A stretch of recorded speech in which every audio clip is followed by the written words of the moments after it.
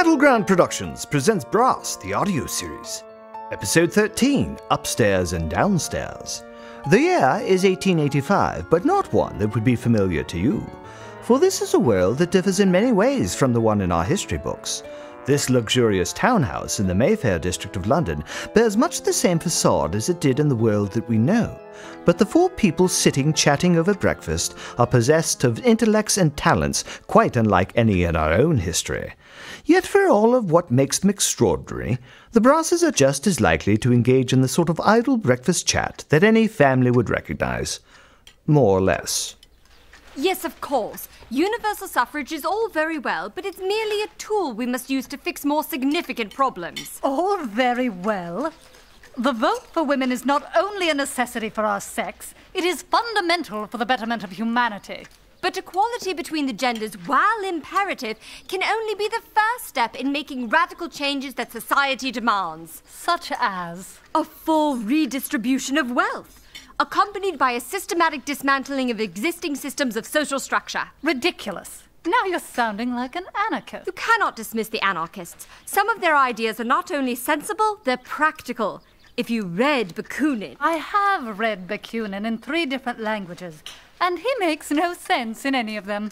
Ooh, there's a sale at Mars Bras. No reading the paper at table, Cyril. I wasn't reading. I was merely glancing. Using my powers of observation, Mother. Isn't that what you're always telling us to do? You may read everything, Mother, but that doesn't mean you know everything. I know enough to dislike your tuppenny socialism, and as you are my daughter, I certainly know everything that you're thinking when you're thinking it. That's ridiculous. And it contradicts what Hume says about free will as a matter of semantics in his landmark treatise on human nature.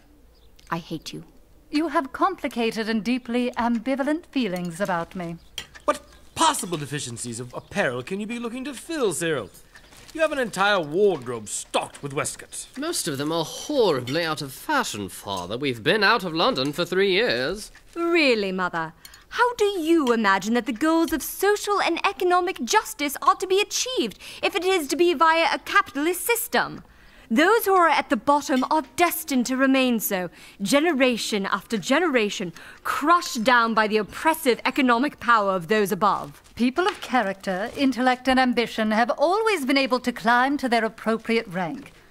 Just look at your father, from charter school boy to titled peer, all due to his unique characteristics and force of will.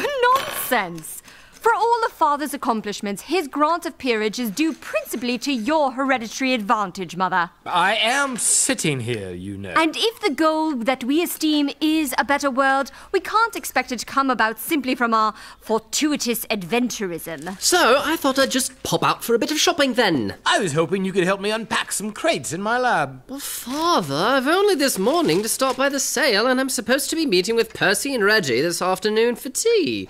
Couldn't Stevie give you a hand instead?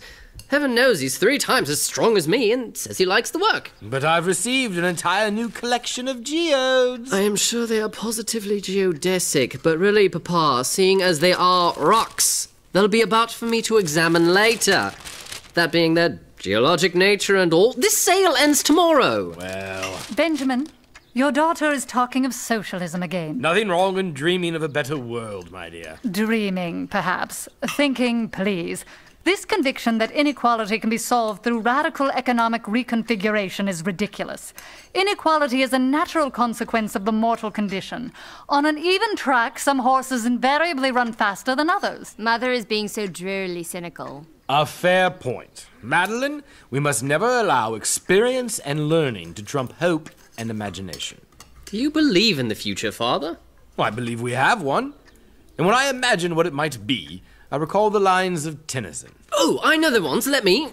Very well. For I dipped into the future, far as human eye could see, saw the vision of the world and all the wonder that would be, saw the heavens filled with commerce, argosies of magic sails, pilots of the purple twilight dropping down with costly bales. Heaved the heavens filled with shouting, and there rained a ghastly dew from the nation's airy navies grappling in the central blue. Far along the world-wide whisper of the south wind rushing warm, with the standards of the people plunging through the thunderstorm. till the war drum throbbed no longer, and the battle flags were furled, in the Parliament of Man, the Federation of the World. There the common sense of most shall hold a fretful realm in awe, and the kindly earth shall slumber, wrapped in universal law. I dislike Tennyson. Isn't that the same poem that declares woman is the lesser man? It is the narrative persona who declares it, Mother.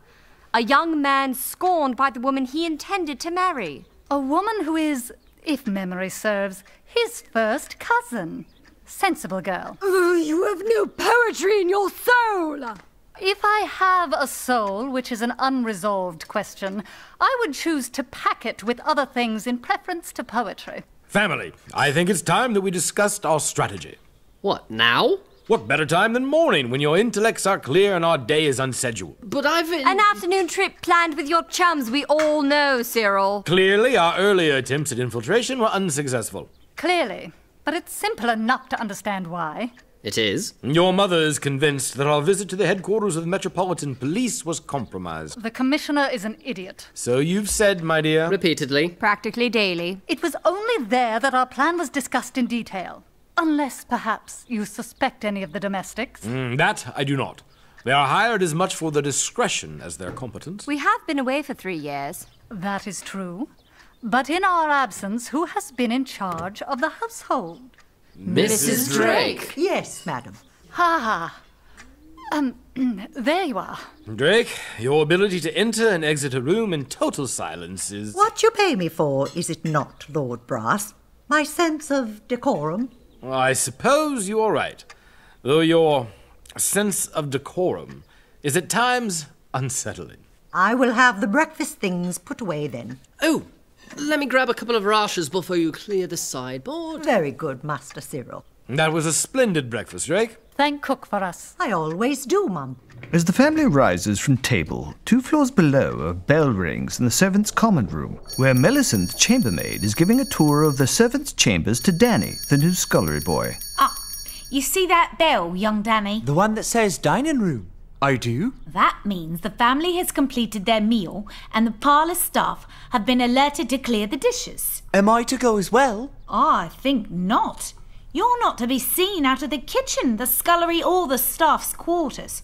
And as to the family, you're only to be seen when Mrs. Drake is in attendance. She's the one with all the keys. That's right. And what are they all for? Every door, cupboard, or drawer in this house. She's what you call our head of security. Security of what? Things and people. She keeps things from slipping out and people from slipping in. I understand being wary of thieves, but who'd want to slip into this place? You'd be surprised. As famous as the Brass family is, there's never an end of people curious about them. Even during their absence, we've had tradesmen knocking on the back door at all hours, asking if the household might be curious to try their services or goods. What do we do if someone should approach us? Send them to Mrs. Drake. She's a fright. I'm sorry. Looks like she could stare down a gorgon. I wouldn't speak like that about her. Oh, she comes through as tough, but I wonder if... Millicent? Mrs. Drake. Danny? Mrs. Drake? Did I feel my ears burning? I was just showing Danny how the bells work for the parlour staff, Mum. Fascinating it is. It's good to see some natural curiosity from you, Danny. I expect my staff to work well with each other, and I'm glad that Millicent has been instructing you in the work processes of your fellow servants.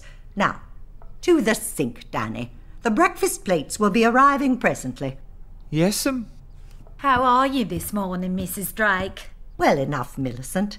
I noticed some stiffness in my joints as I did my morning physical culture. Age is a relentless enemy. Oh, Mrs. Drake, I do not believe it. To the rest of us, perhaps. But I've never seen the slightest sign of you getting old. Older, you mean, Millicent. I was of advanced years when I first came to this family as governess to the children, and the time I have spent with the Brasses have not exactly been the proper accompaniment to my sunset era. They do live a life of high adventure. And create a lot of messes along the way.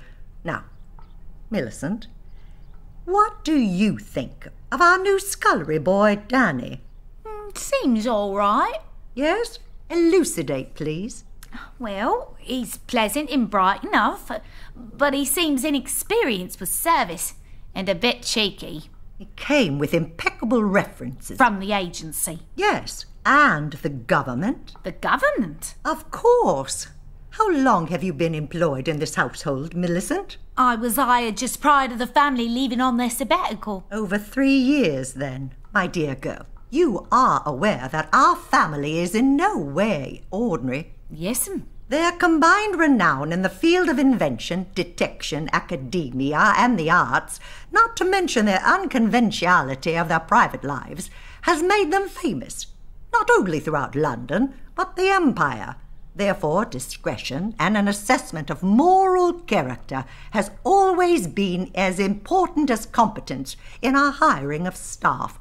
And as you know, I expect my staff to be paragons in their performance. And we are inspired by your dedication, Mrs. Drake. Your training as a parlour-maid in this household has, in some respects, been unusual. That is true, Mrs. Drake. In proper deportment, in etiquette, in cleaning. We run an inordinate number of drills, it seems to me. In the absence of family, it has been necessary to maintain discipline and our level of excellence. I ask much from my staff, and they are paid accordingly. The bosses are very generous. So yes, even a scullery boy must come to us with impeccable references from his agency and a clean record as a citizen. If you have any doubts about Danny, please tell me. Even a lad who cleans our dishes must be, as Caesar's wife was declared, above suspicion. Well, the boy seems all right. Maybe a bit cheeky, but he's got a strong arm and he puts it into the job of scrubbing pots and pans. I'm glad to hear it. That, I believe, is my cue, Mrs. Drake. Hot water to Master Cyril's room for a shave. Very good, Millicent. I'm off to talk with Cook. There's some African ambassador coming on Wednesday, and I want to press her on her notion of what they might enjoy as their cuisine. And with that, the two women leave the common room on to their errands. A moment later, Danny enters and makes his way over to the door leading via stairs to the street above. He pulls from his pocket a key and fits it into the door, edging it open. Danny leans down and uncovers a loose piece of tile near the door jamb. Underneath it is a small piece of paper folded over many times. On the paper is a single word. Prepare. He crumples the note and puts it into his pocket before closing the door again, this time unlocked. What does this innocuous, but given the circumstances, particularly ominous word mean? Does this have anything to do with the threatened actions of the Crime Minister? And what does it portend for the family and domestic staff of the Brass household? Find the answers to these and other questions when we next make a visit to their home of the first family of the realm, Brass. Brass is manufactured by Battleground Productions. For credits and more information on Brass, including our films and live stage shows, go to battlegroundproductions.org and find us on Facebook.